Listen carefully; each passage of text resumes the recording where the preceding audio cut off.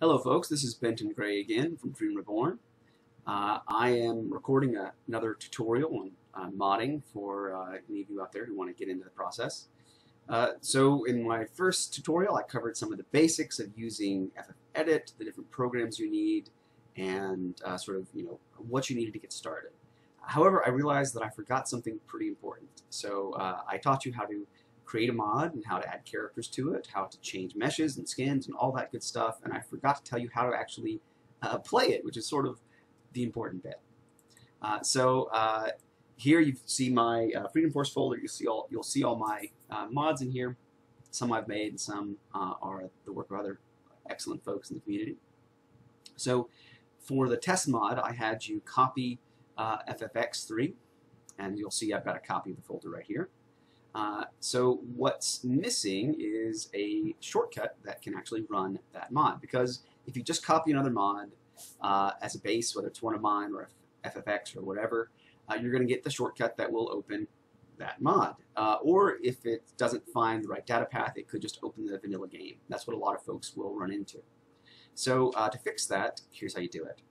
You just copy a shortcut from any mod that has one. The FFX one is a good place to begin.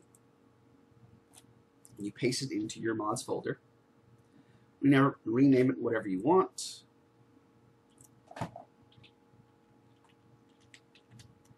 Just here's the simple alternative to FFX. Right-click and go to Properties. So here, what you need to change is this box that is highlighted, Target. Now, make sure that the data path right here, it matches your data path. Make sure it's pointing to wherever your Freedom Force directory is installed. But the bit that will make it point to your mod is here at the end. So this line of text, you'll need the hyphen game space, your mod's name, the very specific name matching your mod's folder, and then space hyphen log. So if this is going to be for the DCUG, I would do that. For Marvel Adventures, I would do that. But whatever it is, make sure that you have the name that matches your mods folder. Also, double check that the starts in line matches your Freedom Force directory. You'll see that FFX starts in the FFX folder. That's fine. You only need to have this pointing to your main Freedom Force directory, so you could actually just have that, and it should work. All right, so that's how you create a shortcut that will actually launch your mod. So that aside, today we're going to be talking about how to actually write a Freedom Force adventure, how to create a story. We're going to do the first part with this tutorial, which is creating an EZScript adventure. So I showed you how to get EZScript and how it comes with FFX, and how to get EZScript's editor, which is EZScript Edit, the very cleverly named editor. Today I'll show you how to use it. So I told you to put it somewhere in your Freedom Force directory to make it easier to use. I put mine in my help folder so that it's sort of in a place that I don't have anything else that I need for the most part. It's in this folder. I open EZScript Edit, and I've actually already got it open down here. But you don't need it open twice, I suppose. So here you'll see the editor. And if you've got Windows 10 like I do, you may find that when you open it, the highlighting won't work.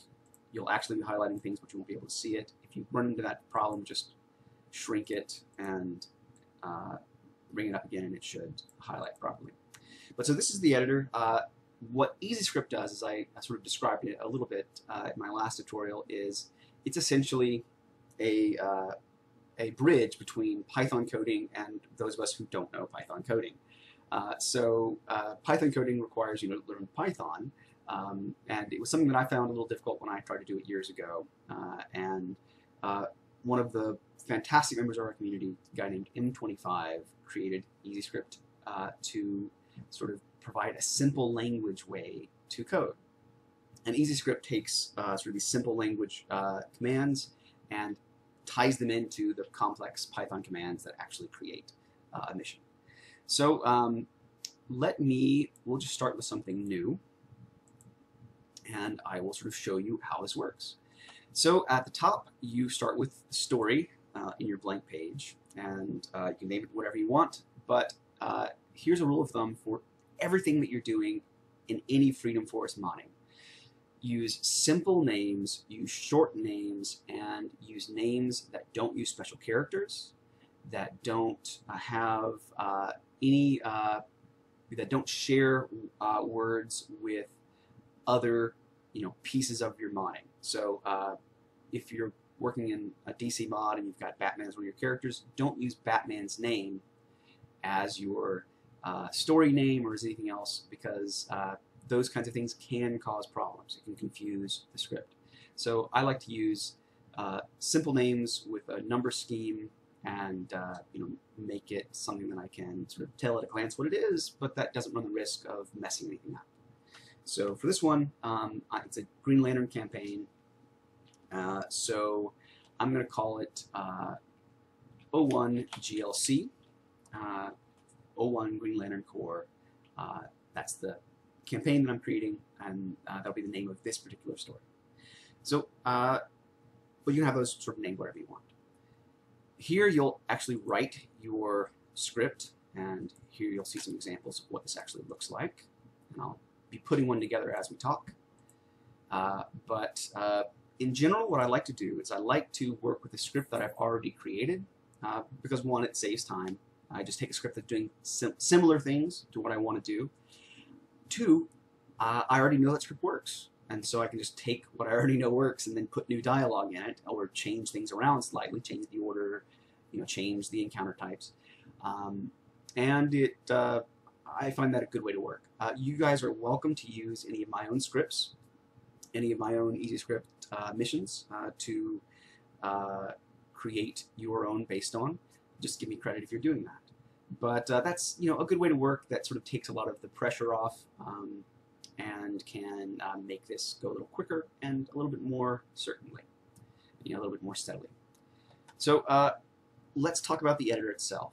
Before you do anything else, click on Configuration, and if this is the first time you're opening it, you're going to have to fill in all these data paths. The first one, just make sure it's pointing towards the mod that you're working in. So today we're working in the DCUG, my DC Universe mod, and I make sure that my data path is correct for my installation and that it's pointing to the mod folder. The language directory, this you can put this into your English folder in your mod, put that directory in. However, you don't necessarily need to bother with this, because this, one of the features of EZScript Edit is that it can automatically generate the language files for the missions that you write. However, there's a bug in it, and it tends to introduce errors into those language files, which causes the game to crash. So I would say it's not worth the ease of use this provides, so just skip that step. Hero file directory, you can actually point this to your hero file directory, and then EZScript will recognize hero files that you call in your scripts, just like it will built-in characters, which is nice. Map file, you point this to the map that you're using for your mission. At the moment, this is not what we're going to use. After I create the map, we're going to come back and do that step. So, but get all this set up with the proper data paths. This one is the most important one, the key one, because that will populate all of these fields and give you access to all the stuff that's in your mod, all the characters and all the objects and everything else. You can, of course, navigate to those data paths by using these choose buttons. So that's our first step.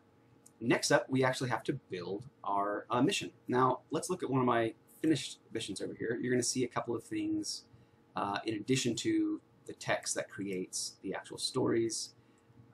You're going to see these and these pound symbols. Whenever you use a pound symbol in EZScript Edit, it says to the editor and to EZScript that everything that is next to that is not code and just ignores it.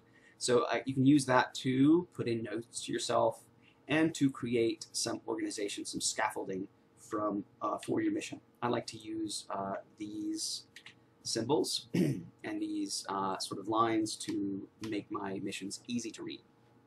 You always want at least one space between the beginning of the story and before the beginning of the story and after the end of a encounter. So what those encounters are, these are the different pieces that make up your adventure. They make up your mission. These are the things that will happen, the story chunks.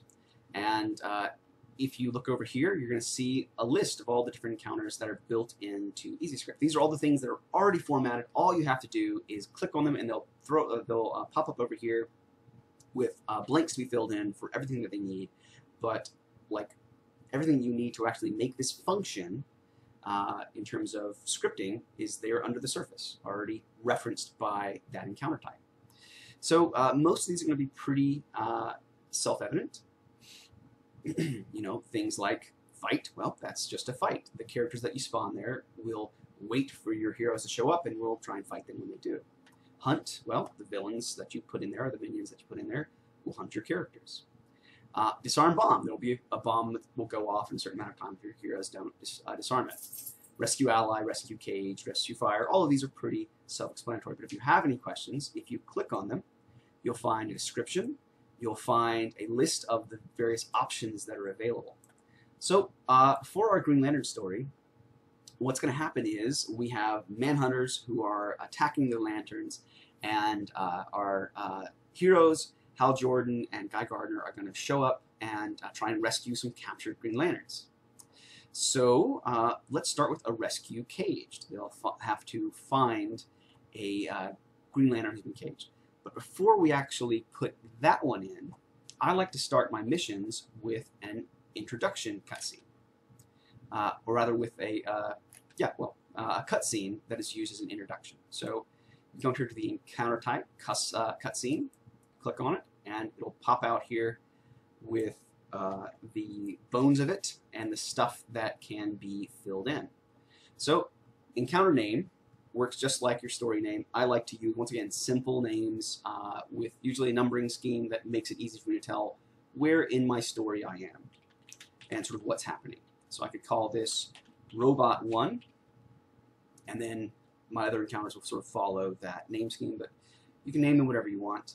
I like to give them capital letters to help me differentiate at a glance between the titles and other parts of the script. Allies, well, who do we want to put in as the ally that we're rescuing? Each of the different encounter types will have these different fields that give you options about sort of what you want to put in there.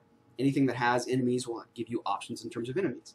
Anything that has allies will give you options in terms of allies. You can put pretty much any category of character or object into an encounter that you want, but some of them require those. And so whatever is required or are the sort of common options will show up in the encounter. So for example, the hunt encounter will have the option of villains or minions. The rescue ally will have, once again, allies. But if I want to, I could add allies to this. I could add an item or an object. Those things wouldn't serve any story purpose, any purpose in terms of the scripting, but you could put them in there as props or to have things to sort of liven up an encounter. Now our cutscene up here, this is just a cutscene. This is just something that will get our mission started, and I like to start with a cutscene because this will let me know right away if the mission itself is starting or if there's a problem with something else. So if the mission loads and the encounter cutscene plays, because cutscenes are pretty simple, they're not likely to cause problems, they're not likely to choke on anything, then at least I know, okay, I haven't messed up anything in terms of like the mission setup. And then if something doesn't play later on down the line, it's easier for me to isolate where my script is breaking. Because even though EZScript is much simpler than Python, if you're a goofball like me, you can make mistakes as you write and misspell a character's name or forget a comma or something like that, and that can cause things to break down. So I like to start with the opening cutscene, and I will use the start cutscene, which is each type of cutscene other than the cutscene itself, each type of encounter rather, other than the cutscene itself, has at least 3 different types of cutscenes. You see down here in the hunt encounter, there's an alert cutscene, a start cutscene, and an end cutscene. And these do pretty much exactly what you'd expect. The alert cutscene is what plays as soon as the encounter starts. The start cutscene is what plays as soon as your characters reach the encounter, when they get close to a character or an object in that encounter. The end cutscene is what plays once the encounter finishes. But if you look through your list over here, you'll see that a lot of these have other cutscenes that are optional. You can use as many or as few of these as you want. You can have absolutely no cutscenes in your mission. It could just all be action, or you could use every single cutscene that's optional. I tend to use, sort of whatever seems appropriate. I have, some stories that are heavier in cutscenes and some stories that are lighter. But the cutscenes themselves, these are the moments in the game where things go into a letterbox and characters talk to each other, and you can sort of cut around in camera and do sort of neat narrative things. For our opening cutscene, we've been talking about the encounters over here, but that's not all that this piece of the editor can do. If you click on this drop-down menu, you're going to see some of the other cool things that EZScript Edit does for us. We can choose cutscene commands. We can choose characters that are available. We can choose hero files. We can choose objects that we could put in buildings or bombs or whatever else we wanted to, and even markers available in a map. So at the moment we want cutscene commands. So these are all of the various commands that we can call in a cutscene. If you want to have that letterbox, the sort of game stops and you move into the full cutscene, you have to start with a camera command. So in this case, we'll start with a camera command. We just click over here, it shows up here, and all we have to do is fill in the blank. So we'll start with Green Lantern, who's Hal. Now note that I just typed the name because I know his name, but if I'm not sure about it, I can come over here to Characters, and I can find him in my list. Here's all the Green Lanterns, all the alien Green Lanterns. And here's Green Lantern himself. If I click on that, it'll drop his name exactly as it is in FFEdit into your mission. Now note that whenever you do click on here, it adds the character with a comma because it's just sort of setting it up for you to do a list. If you leave it that way, the script will choke, so at the end you need to make sure you have no commas or spaces. Okay. Having chosen our character name, we can continue with the cutscene. So we have all of these cutscene commands we can draw on. What we're probably going to use right now is an unfade command. Now, why are we unfading when we haven't faded? EZScript is fantastic and it works great, but there are a couple of places where it can be a little bit weird, and this is one of those places. Usually, EZScript is, I think, designed to unfade automatically, but it's always a good idea to put an unfade command at the beginning of your first cutscene. This is another reason I use a cutscene before any other encounters, to make sure that the game unfades properly and that you can actually see your screen and interact with it. If that doesn't happen, then there's nothing you can do and your mission can't go anywhere.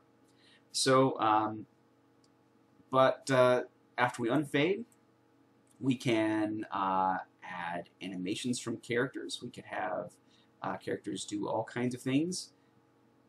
What we'll probably do is have Hal speak. And you'll see writing dialogue is super easy. It's just the character's name, says, comma, and the dialogue in quotation marks.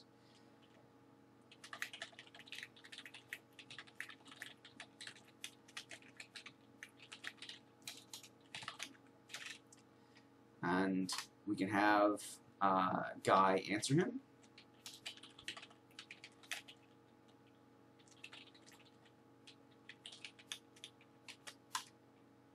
We can go back and forth. We can have our characters actually do some emoting.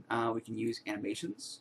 So we have Green Lantern, punctuate his speech with an animation. Now, if you ever use an animation, make sure that it's an animation that your character's mesh actually has. I have certainly had scripts seize up on me and fail because I have used an animation that the mesh doesn't actually have. So in this case, we're going to be safe. I can always use Character Tool to load up the mesh and look at it, or go into the mod and check the different animations that the character has. But here I'm just going to use one that I know he has because everybody has it, just a ranged, simple ranged animation. So we can set lighting for our cutscenes. We can change lighting between missions. We can change lighting at the beginning of a mission if we want to change what the map has. We're just going to use the normal lighting of our map. We can also play music before we do anything else. We could start some music to cover this, to provide a soundtrack for this adventure. What do we use there, though? Well, at that, we need to open up FFedit. And we're on the DCUG, so I'm at the right mod. I come over to Resources. I come down to, you guessed it, the Music section. It's not under Sounds for this, it's under Resources. And you'll find a listing of all of the music that is in your game. Now you can add new music or new other resources here by copying one of these or adding new and renaming it and pointing it to the new file. You can add new music in your mod by going to your mod, the Sounds Music file, and adding files there. I've actually got a lot of music from the first game in here to give me more options as I create my mods. So we just find the music file that we want. We'll say we'll use this one. I copy the name because you have to have the name exactly for all of these things. If you ever have something that's misspelled, the game won't recognize it, obviously. So now that music will play until either I do something different or until the mission ends. So if I put in a new piece of music, that'll change it, but otherwise that's going to accompany me through the rest of the mission. I can also do things like add arrows to objectives. So down here, when villains spawn in another encounter, I could have arrows spawn on them, or put arrows on allies or things like that, or a bomb to give my players some direction. There's another command here that's worth talking about, and that is cinematic camera on. So I've done a little bit of dialogue, I put in some music, and now I'm going to switch my camera angle a little bit. I'm going to make the camera go from Guy to Hal.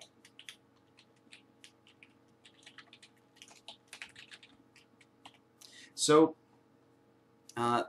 what's the difference between camera on and cinematic camera on?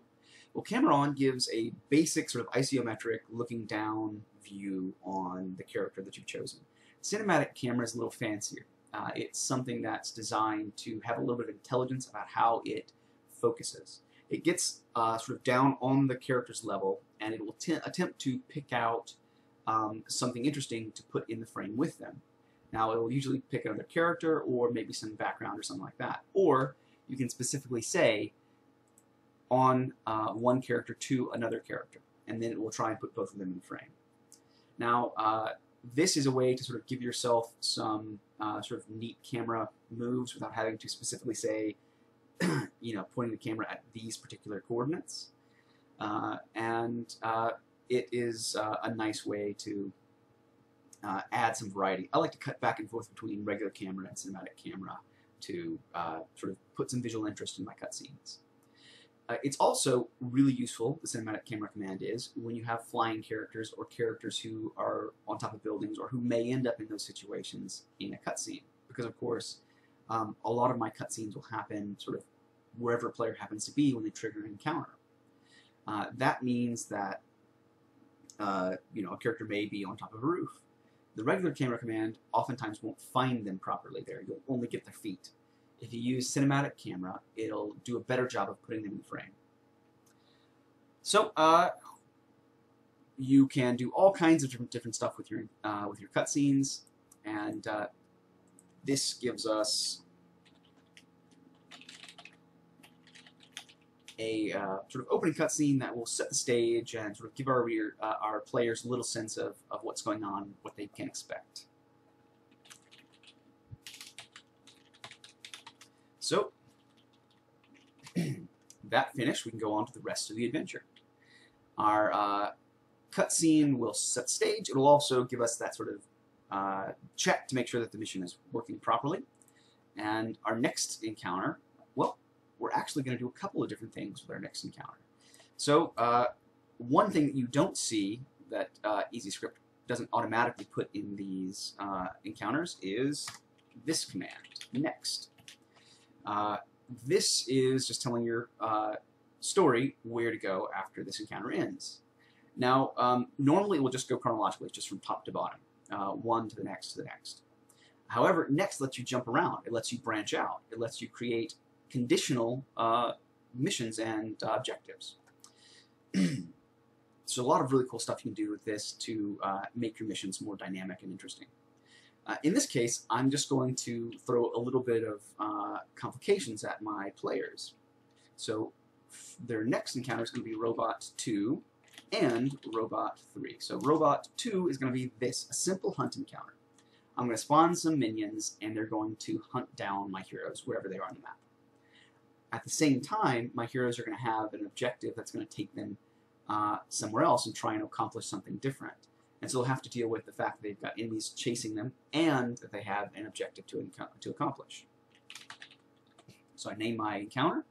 I have the type, that's hunt. And now I have a choice between villains and minions. I can put both in there. I can put either.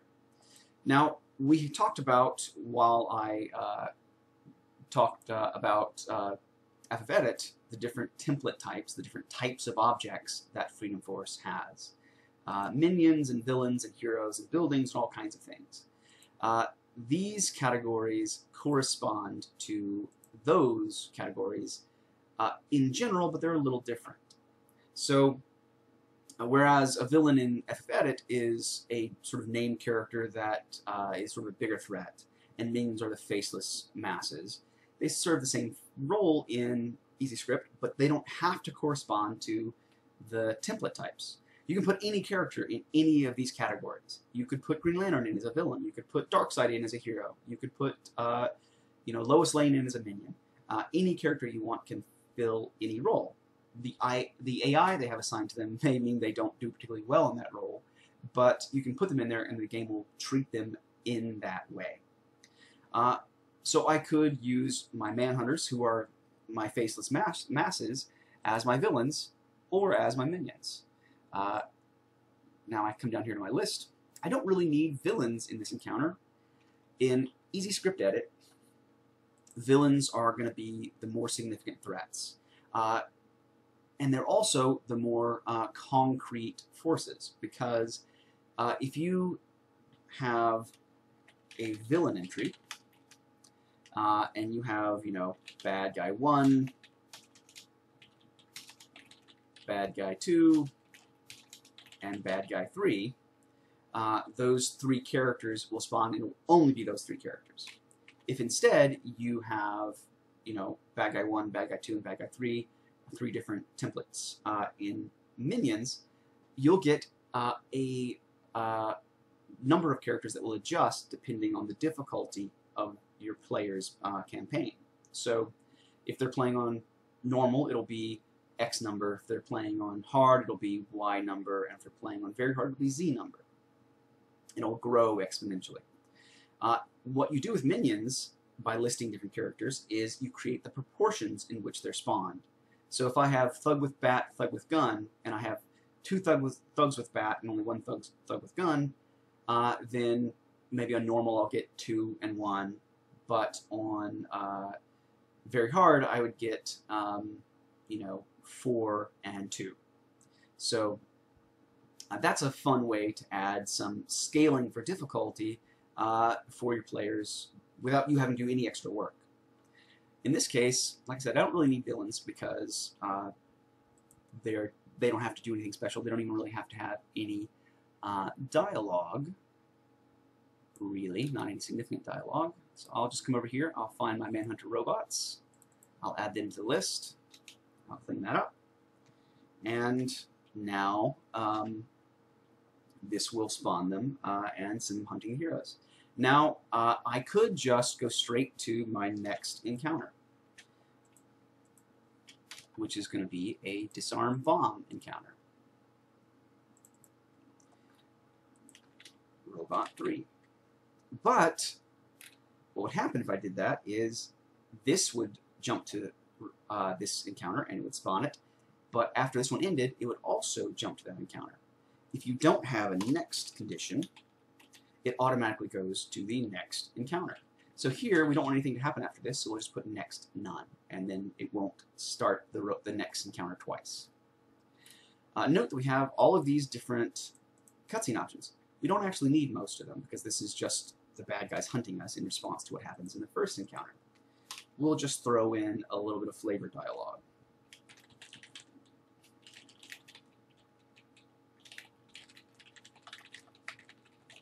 Manhunters are not terribly creative. So that is, Oni will give Green Lantern a response.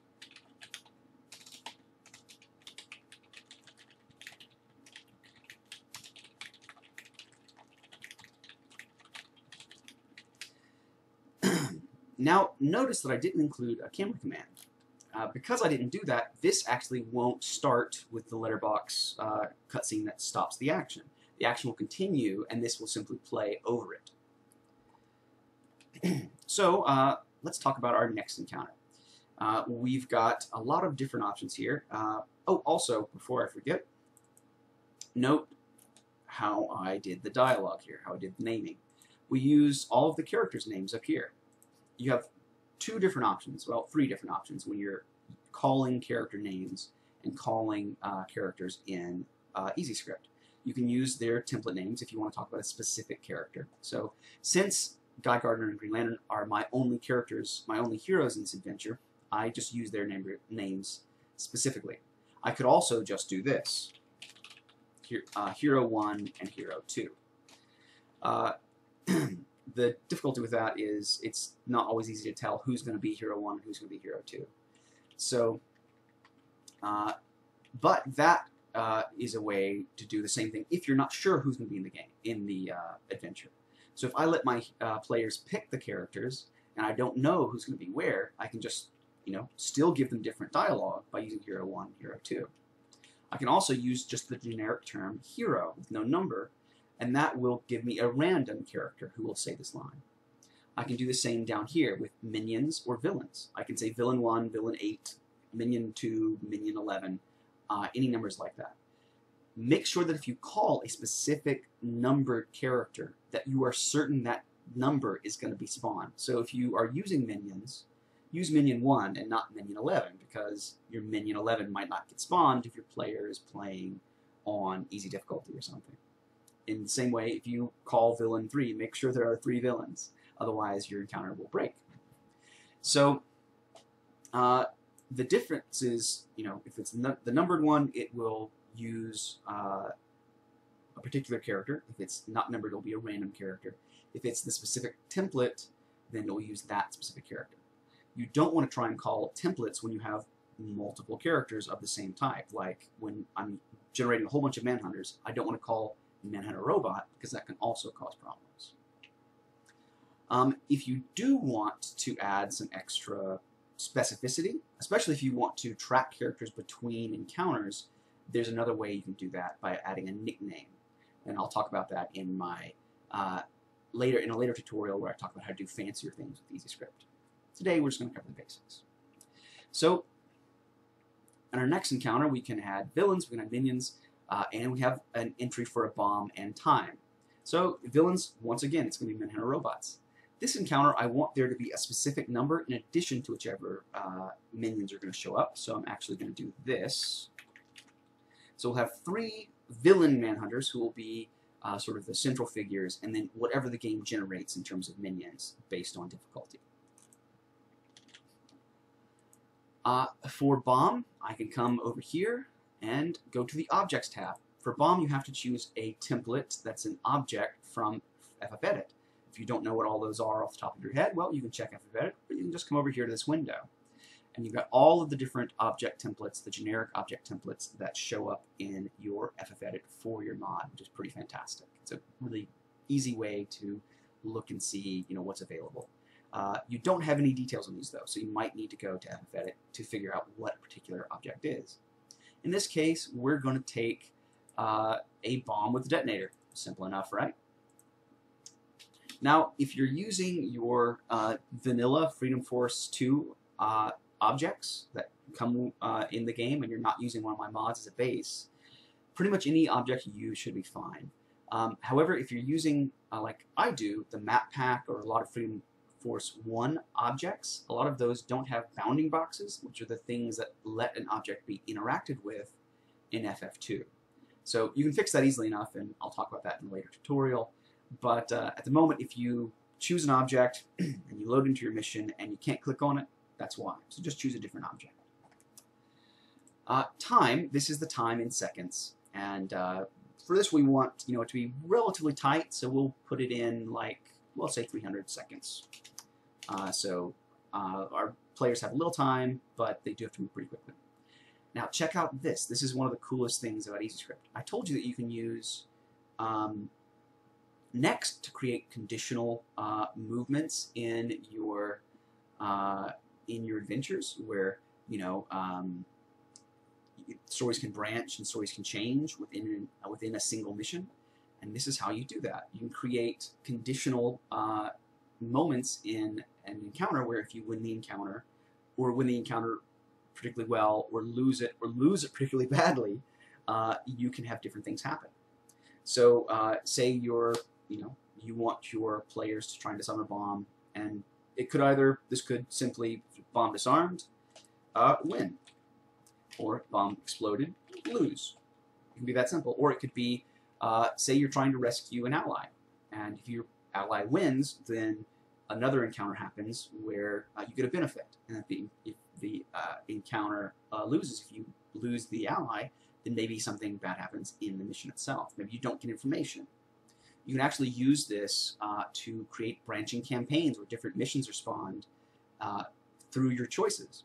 And we'll talk about how that is done later down the line, because that's a bit more complex. But here, we're just going to make this determine the outcome of the mission. Now, I can just do win and lose. However, those conditions are a little bit finicky, and I don't like to go straight from an encounter in which the player is affecting the outcome to a win or lose condition, because sometimes they won't trigger properly. So instead, what I like to do is what I've got over here. I like to jump to cutscenes that wrap the mission up and that tend to play a little bit better. So I'm going to copy these two cutscenes, come over here to New, and this will trigger Final 1, which is the win cutscene, and Final 2 will trigger if we lose, and then I will drop those in down here. So all this does is it plays the scene transition, the little Freedom Force shield, if either way, and then it wins or loses. And I just find that adds a bit of stability to my builds. So I encourage you all to do the same thing. So now look at all of these different cutscenes that we have available here. We have an alert cutscene we can use. The alert cutscene, as I said, will play right as the encounter starts. In this case, we probably actually want one of these. We want to, let's come over here to our cutscene list. We want to add a red arrow on, we can add it to a character, we can add it to an object, or we can add it to a marker. We're going to talk about what markers do more in my next tutorial, where I talk about how to create maps. But they're effectively specific places on a map. So in this case, we are going to make sure that this encounter happens at a particular point. And we're going to point this to the bomb. And we're going to do that sort of by cheating, because I don't know that the command would work well on the bomb itself. So we're going to put it on a marker. So we can decide where our encounters happen, or we can let them happen at a random location. So if we have no indication of where this is happening, then EZScript will just choose a random location on the map based on markers already on the map. If we say No, not that one, but oh, I forgot our rescue ally encounter. I'll add that, and then I'll give it a place to happen. So encounter, rescue cage. So we have an ally who will start caged. And I'll fix my numbering here.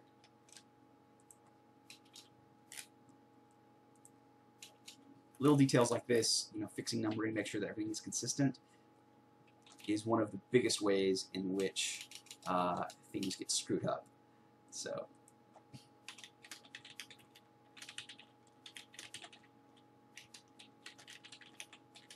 if we include a marker entry that says this encounter happens at a particular place on the map. In this case, we'll call this marker Valley 1. And we'll call this marker, this is going to be, it doesn't matter where this happens because they'll spawn someone random and come to you. This one, we definitely want to make sure it happens at a particular place. So we'll say marker Valley 2. Now, we can just put the marker right, put the arrow right on that marker. So that's going to say, hey players, there's something big that's over here. And we can include some dialogue if we want, or we can just say, put the marker there and let our players figure it out. So we have all these different options. We could have a cutscene that plays as your player is trying to disarm it. You can have a cutscene that plays as it's exploding. You can have a cutscene that plays as they succeed or as they fail. In this case, we'll probably just use the exploding and disarm cutscenes, as well as the start cutscene. And then from there, we'll have the mission end. So we now have a complete script. I could, after I add my allies and my villains in here, have this loaded into a map, and I could run it immediately, and it would work, most likely. There's always the chance that something could go wrong. But in general, like, this is done. That's it. I have a complete script that I can just customize if I want to, but would function even if I did basically nothing else. I'm going to add the ally here, which will be one of our Green Lanterns. We'll add our diamond-shaped fellow, GL Chassalon, as our captured GL. So, pretty simple, right? And pretty intuitive. It's pretty easy to figure out how to do this stuff. Now, you'll notice that some of these commands are in red and some of them in black. That's one of the coolest features of EZScript Edit. So I said, like, it's easy to make mistakes. It's easy to have typos. It's easy to just forget, details and have the wrong encounter happening at the right time, at the wrong time, or things like that. So you're not just dependent on your memory, though, which is a good thing for me. These things are red because they're empty, and EZScript detects that there's something missing there. And if we want to make sure that everything is the way it should be, we'll click Analyze. And it's going to tell us everything that EZScript Edit detects as wrong. So things that have the wrong character name, like if we were to accidentally leave a comma there, that will get picked up. See? And you have a whole list down here, along with sort of basically what's happening, as well as them highlighted in red, which is really nice to help you go back and make sure that your script is actually complete and correct. So we'd have to fill in all these cutscenes or simply erase them. And it's telling us that the markers we've called don't exist on the map that is currently selected. So in order to fix that, we of course have to go create a map. And we'll do that next. All right, so that's the basics of EZScript. It's super simple. There's a lot more complex stuff that you can do, but you can keep it as simple as you want. So thank you for watching this tutorial. And oh, I almost forgot. You save your mission as a mission text or a story text. Story texts are used in the Rumble Room. Mission texts are used in campaigns. So I'm going to put this in a particular map file. And that's one of the first things you need to do when you decide sort of the mission you want to create is figure out what map you want it to go in. I have already chosen my map, and I've already got it set up, and it's 01 GL DS Mining Colony. So it's the Mining Colony map, which is an alien sort of planet location, which is a good place for our GL story. Note that I've named it with a nice simple name scheme. I keep saying that, but it helps me stay organized, and it makes sure that nothing gets screwed up in my campaigns, or in nothing causes. There's no excuses for something not to work. I like to include the map name in my my mission title, mission folder name rather, just so that I can see at a glance what maps are used for which missions, and it makes it easier for me to sort of mix and match things and find a map that I need. So once you've done that, you save it as mission text, and that's the EZScript text that is used for your mission.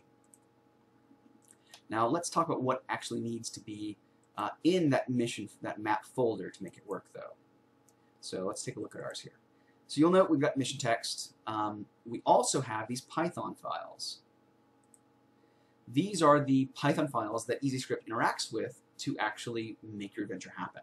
So you have to take these Python files. You can find them in, they come with FFX, and they are in all of my EZScript missions in all of my campaigns, all my mods. So if you're downloading my mods, you'll find them in my mods. Now, the latest version of EZScript is I actually have some updates for EZScript that M25 sent me before he left the community that didn't get released to the whole community. And I've tried to share those out as much as I could.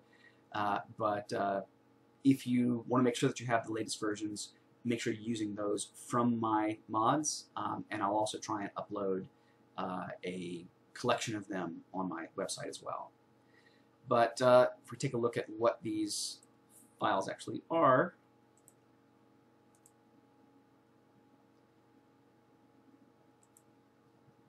you'll see basically they just call up the various scripts that M25 has written and sort of plugs them in to get it working for EZScript. So pretty simple in appearance and very impressive in results. So you have to have the combination of the Python file and the text file for things to work.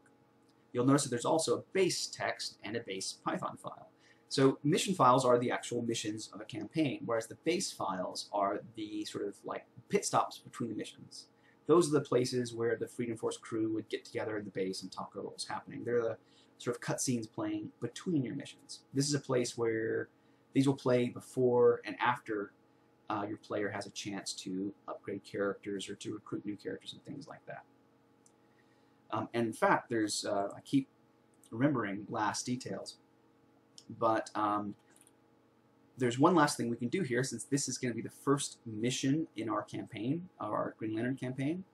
We can add a encounter that will recruit our two characters into our roster for this campaign, so that it will be available in the roster and can be chosen. So we'll add a new encounter that will start here. And I actually already have one written up over here, so I'll just copy and paste it.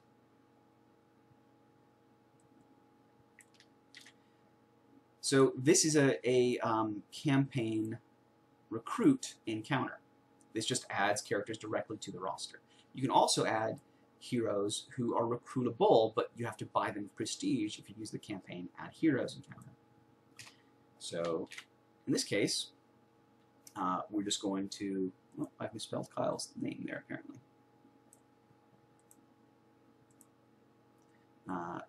We're going to recruit the Green Lanterns that will be used in their first couple of missions.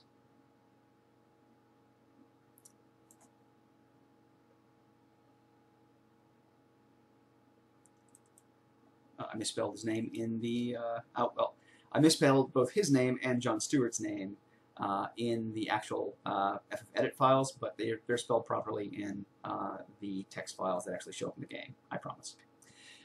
So this will actually add them into the roster so that in later missions where our players can choose who they use, they'll have these guys as options. If I wanted to add other Green Lanterns there, I could as well. Alright, so Now we save our work, and we have a completed adventure. All right, guys, so that's it for the overview of EZScript. In my next tutorial, I'll cover how to create maps and how to make them EZScript compatible. After that, I will sort of cover how to do the really cool, fancy stuff in EZScript that I do in some of my missions where I'm getting a little bit fancier, because there's actually even more that you can do with it than I've covered here. All right, guys, thank you for joining me, and I appreciate your support. Please do, try out all of these cool tools and tell your own stories. And if you want to tell your stories with my mods, feel free. Just give credit, but tell new Flash stories, tell new Thor stories. Go to town. That's why I created my mods, and to give you the tools to do this kind of stuff. So, all right, good modding. Bye-bye.